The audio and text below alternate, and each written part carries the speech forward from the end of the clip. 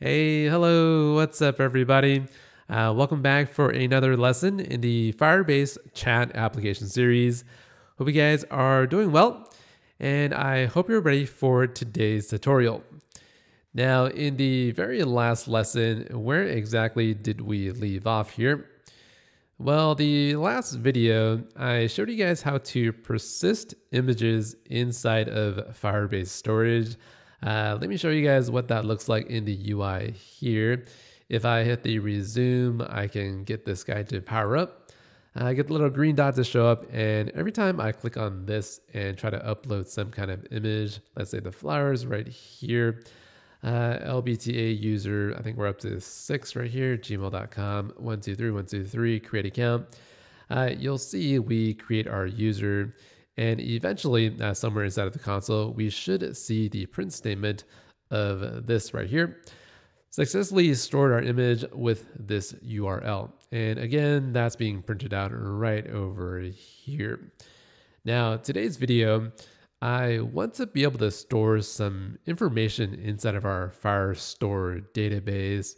And I guess more specifically, I want to store that data in our database because for every one of our users inside of our chat app, right, we want to know their username and also their profile image, namely what this URL is here. So we actually have to store this stuff in our database. Otherwise, we won't be able to retrieve that information for our UI. So to store things inside of Firestore, we have to install the Firestore Sdk. Now, in the, I guess the second episode, I talked about a couple of different ways of installing Firestore. So I'll go through the easy way with SPM, and then I'll talk about an alternative method. All right, hopefully that sounds good. I'm gonna go ahead and head inside of our target area. And let's see what we have so far. Go ahead and click on this thing right here and go to package dependencies. So currently we have whatever we installed last time. And I'm just going to clear out of this because if I double click on this, right, I want to be able to install Firestore, but it's not really letting me.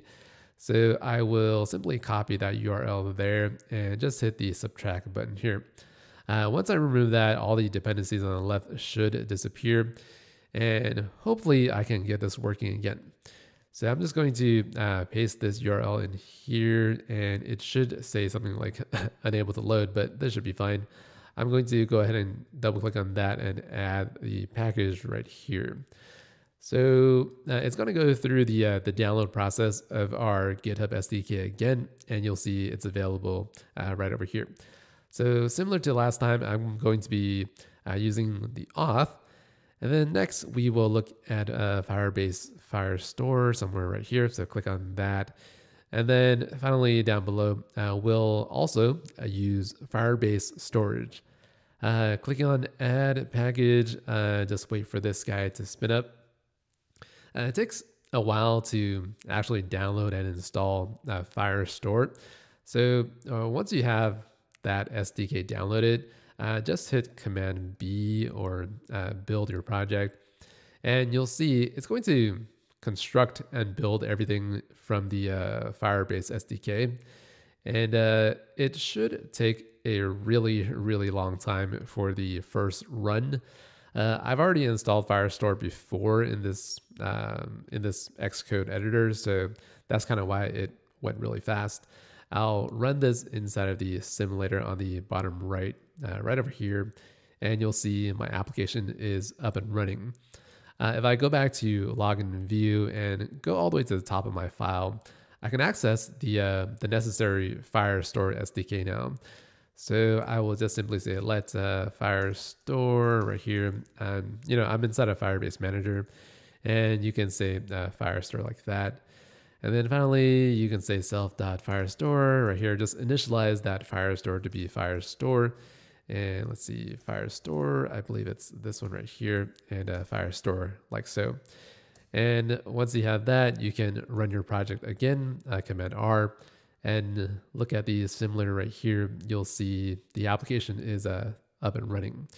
If you want to kind of see how long it takes for my computer to compile Firestore, I guess I'll show you right now.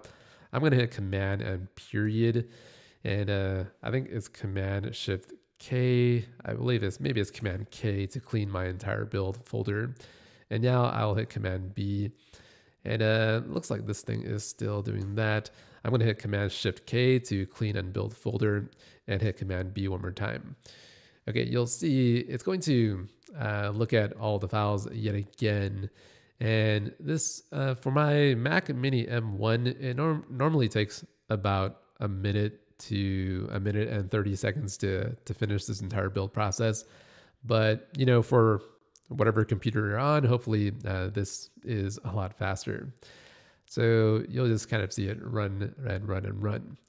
Now, the faster way of installing Firestore, I guess, is to go inside of your browser, right?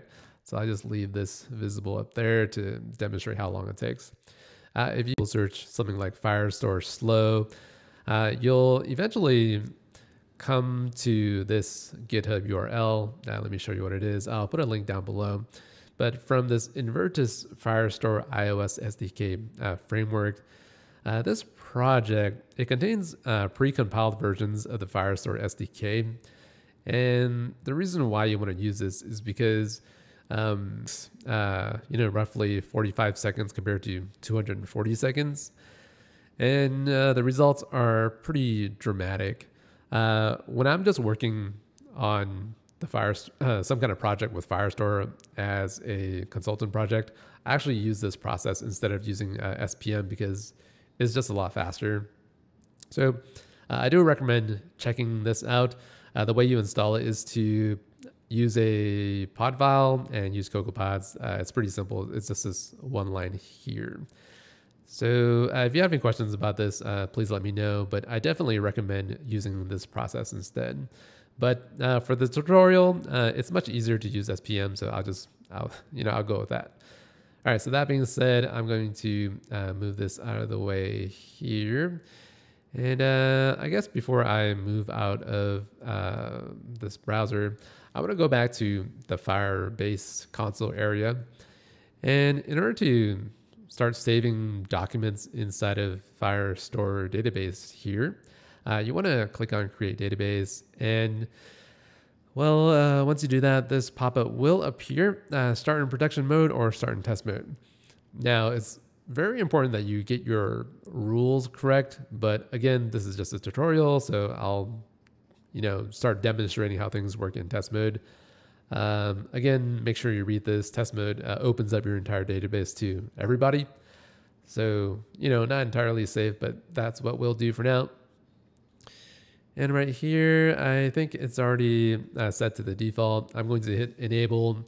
And once it's done provisioning some kind of area for your Firestore database, it'll show some different looking UI in the back. Normally this process doesn't take too long, and once it's done, you'll see the data, you'll see your rules that you want to add later on. And again, everything is open in test mode, so we should be good to go. This collection, you can start clicking on it and add your data manually, but we don't really want to add things manually. We want to add them inside of the application instead. So how do we add our data? Well, I'm going to go down. So I have my Firebase manager here. I have my singleton and my Firestore kind of little library below. And I'm going to go down to the area with my warning. I'm going to close out of that just to get some more space here. So the first thing I'm going to do is whenever I'm finished with uploading my image to Firestore, I'm somewhere right here. And the moment that I get my URL from the absolute string, I can start doing a couple of things like store user information. And what do I want to store? Well, I'm just going to pass in this URL here. Let's see, that looks kind of okay. I'll create this function below. Down here, I'll say private, and the function right here, store user information. And then I will use the URL of URL. And let's just make this a little bit more explicit. Image URL, image profile URL, maybe that's a better name. And once I have that, I can use this right here and stuff like that. Okay, hopefully this isn't too bad. We're just simply invoking this call. And once I have this, right, I can say Firestore manager and share it for my singleton. Next, I will call my Firestore little property, and then I can start adding my documents. So how exactly do we want to add a document inside of Firebase, right? Well, what you want to do is you want to get some kind of document that you can set inside of Firebase. And doing so is pretty easy once you kind of understand how things work. So the way Firestore operates is there are things called collections, and then inside of collections are documents. So I'll show you collection is right here and document is right there. And normally when you're storing data in your database, you're typically going to store them inside of a collection. And the collection code, there's really no easy way to explain this other than to type out some of the code. It's pretty self-explanatory in my opinion. The thing you want to do is you want to store this user information inside of this collection here. And the way I'm going to do that is I'm going to create a collection called users. And then for each one of my documents inside of my collection there, I'm going to create a document at the specific path of something. So document, you want to provide a document path, right? And the document path, I'll just use the current user's ID, which is something like this. So Firestore manager, shared auth and current user.uid. A lot of code to type, but that's what we'll type for now. Should work. And then for the, let's see, the document, the path, I'll use the current user's user ID. And then finally, you want to do something like set data with the completion handler of this. There's a couple of methods, but just use the top one there, and you should be good to go. Okay, next up, we want to fill up these properties, right? So the document data is a string to any dictionary. I'm just going to type out right here.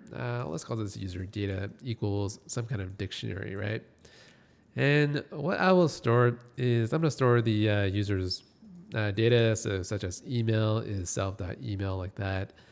And then you might also want to store the current user's user ID, and I'll just use UID like that. I just feel like whenever I'm developing a Firebase app, I always store the user's ID because it makes things more convenient later on. So that's what I'll do. And then next up, I will store the user's profile image URL. So profile image URL. And then this is going to come from the image profile URL .absolute string like so. All right, looks pretty good. And these are all just strings, so I think I am okay. So I'm gonna use user data right here, and the completion is enter. And then next up, we have the potential error. Let's see, if let error equals error. I'm gonna print out that error and return, and also do something like self dot login status message equals the string of the error like so. Okay, all this code looks like it should be okay. And let's just print out the word success at the very end. To fix this issue, you are going to want to unwrap this optional URL. And let's just do this right here. So URL equals URL else return. That should be okay. Once you do the optional binding here, this is no longer going to be optional. Okay, so once I have that code, you'll see things are working correctly. And what I'll do now is I'll just hit Command R to run this project inside of the simulator on the bottom right. As you can see, Firestore was finally finished compiling, and now I can do a couple of things inside of the app here. LBTA user7 at gmail.com and 123. hit that guy here. I'll hit the doggy picture there. I'm gonna create an account, and you'll see down here we have the printing of success, which is line 198.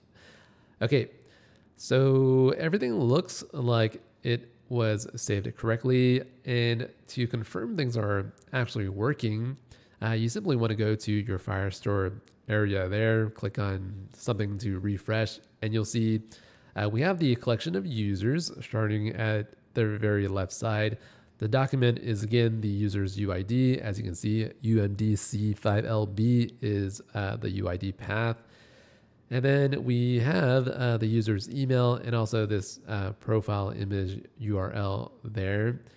And everything looks like it's being saved correctly inside of Firestore now. So things are looking good. And one final thing that I want to check is to make sure that the login process still works. So I am LBTA user 7. I'm going to click on that and I'll hit login here. And so the login process still works as you would expect.